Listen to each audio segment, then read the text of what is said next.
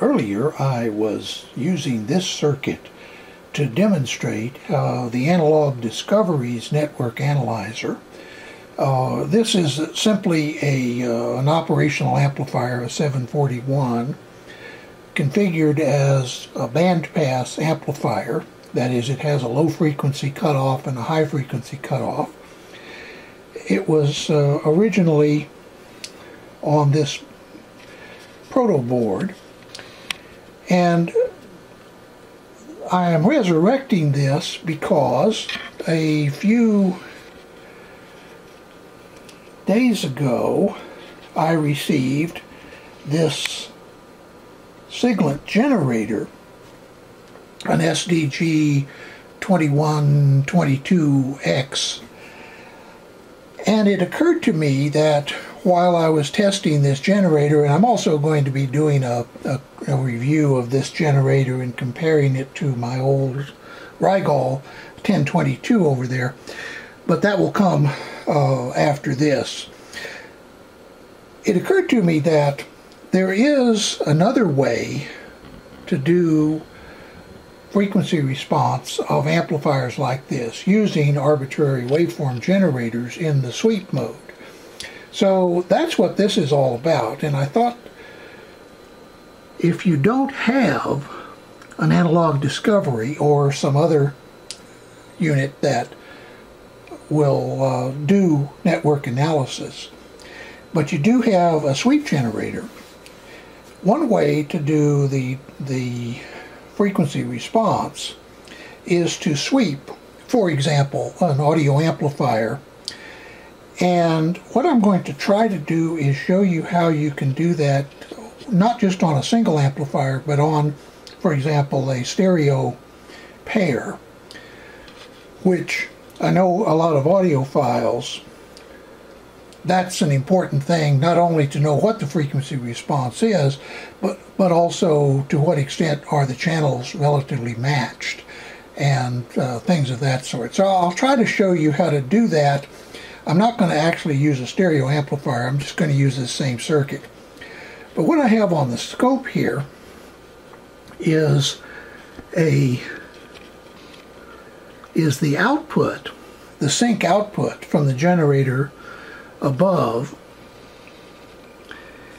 and that is currently connected to channel 1. It's a little hard to see there. Get a little more light on it.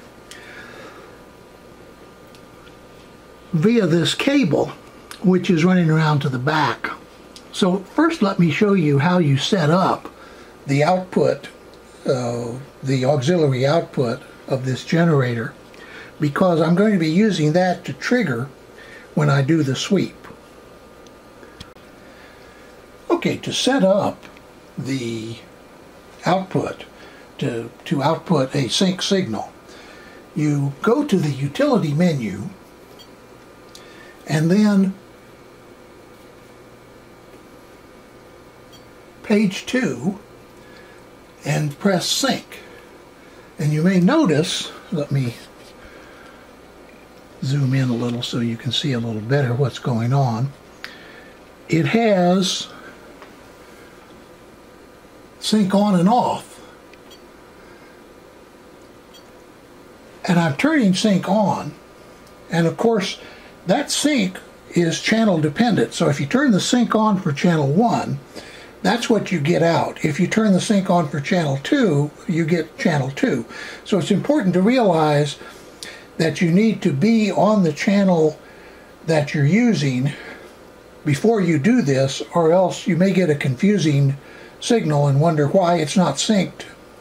So go to the channel that you're going to use for sweeping, and then go to the sync out. Once you have the sync out, you can connect it to the oscilloscope, and here you will see, it's a little bit hard to see because of the light. Let me cut down on the light there. And you'll see there's a sync pulse which occurs once per cycle. At the present time, I have a 1 kilohertz sine wave output. The reason you need this is you need to synchronize the oscilloscope display to the sweep rate. And what we will be doing is the signal, the sync signal, will occur as the generator begins its sweep. So this will be the low frequency, and then it will sweep up to the high frequency, and when this pulse occurs, the following sync pulse, it will reset back to 0 and then go again. So in this case, this would be low frequency, high frequency, back to low frequency, back up to high frequency. So let's set that up and I'll show you how it works. Here is the input and output of the amplifier, the op amp. The input is on the top in yellow, and it's approximately 1 volt peak to peak. The output is on the bottom, and these both channels are set to the same scale, that is 500 millivolts per division. And as you see, it's approximately 2 volts peak to peak on the output. The mid-band gain of the amplifier is 2 and falls off at low frequencies as well as at high frequencies. So we'll now set up the sweep generator to show exactly where the gain falls off at the low and high frequencies. Now I've set the generator to sweep. The start frequency is 50 Hertz and the stop frequency is 10 kilohertz. The display shows that I have it set to a log sweep. In other words, it sweeps slower through the low frequencies and then faster as it gets to the high frequencies. This is the standard type sweep for a Bode plot, which is the normal way to plot frequency response. And I have the sweep time set to 119 milliseconds. Let me show you why I chose that particular time. Down here on the scope, on the top screen is the input, on the bottom screen is the output. And you may notice that at the low end, the response is less than unity. It then goes to, these are set to the same scale, so this is basically a 2 to 1. In other words, equal height of this trace means that it's twice the voltage of this trace, which is the gain of 2 we looked at earlier. So it reaches that at about this point. And I said that I was going to explain why I have the sweep time. The sweep time is the time shown on trace 3 here. That is the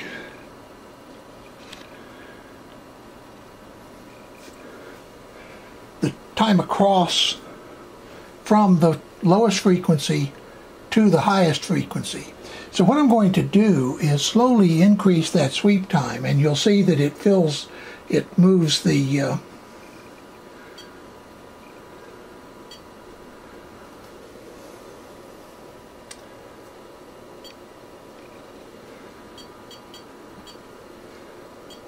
that's now 130 milliseconds. And you see now it runs all the way to the right-hand edge. 129 milliseconds. So in other words, I adjusted the sweep time just to show a convenient scope display. Further, the sweep time you have to allow depends on your circuit. You have to allow the circuit to respond to the frequency.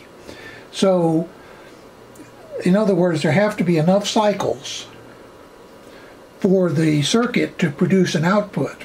If you try to use too fast a sweep time, you'll find that the circuit behavior will get a little bit squirrely, in that you'll think you're getting one kind of response, but you're actually getting a completely different response because basically the slew rate of the amplifier is being exceeded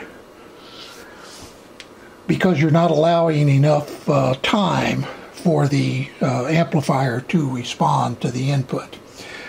And if you recall, we removed the bypass capacitor. Show you what we're talking about here.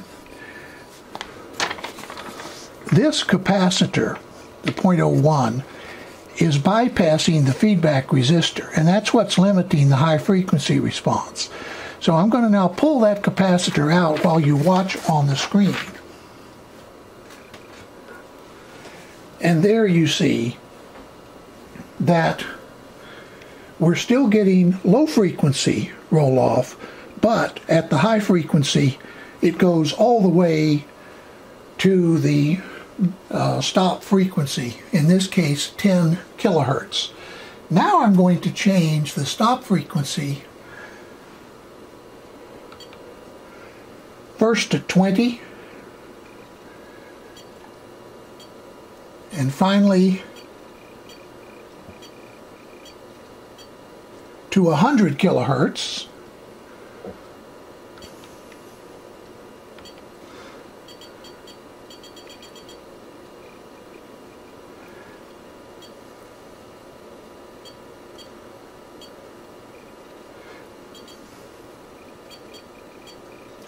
And finally 300 kilohertz.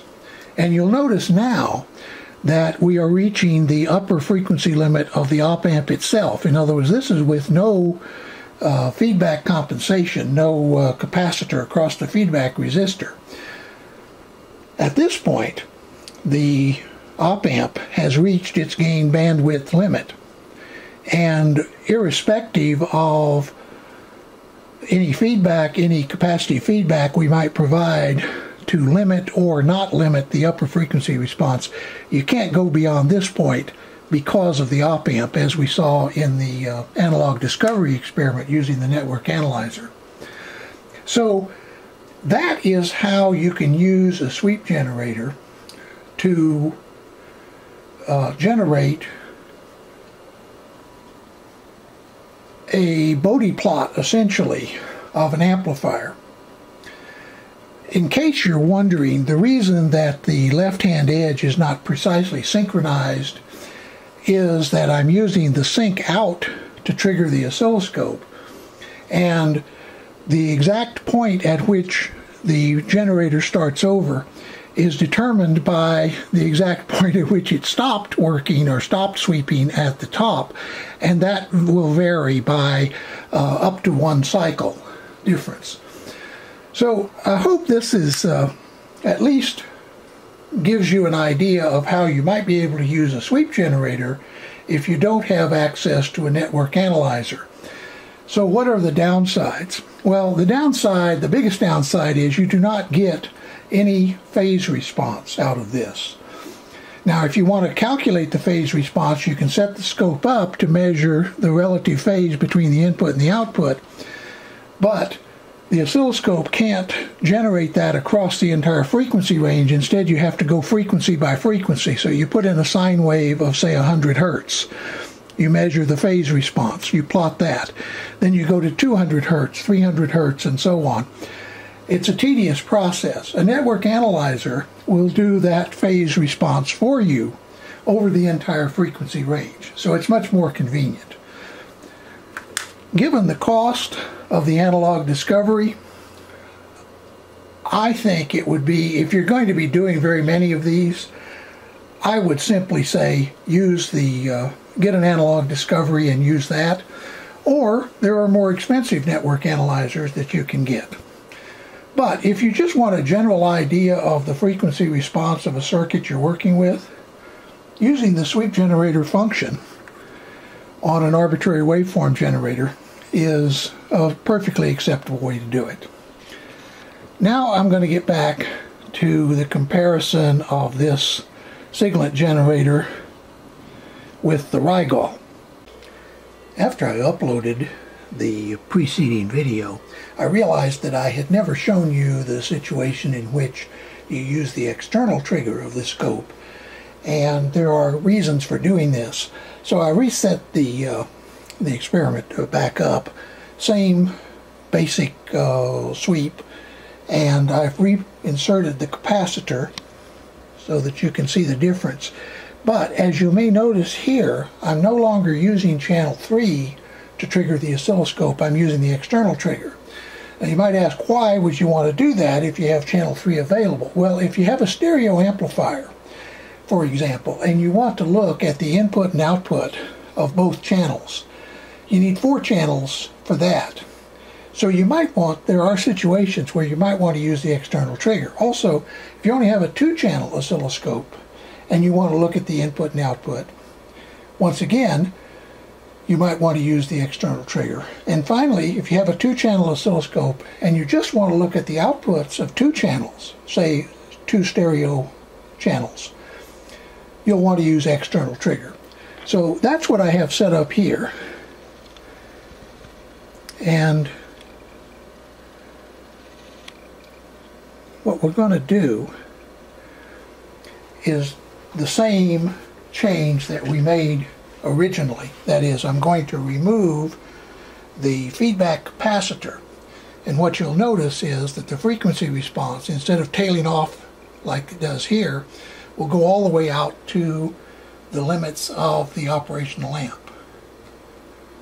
There it is.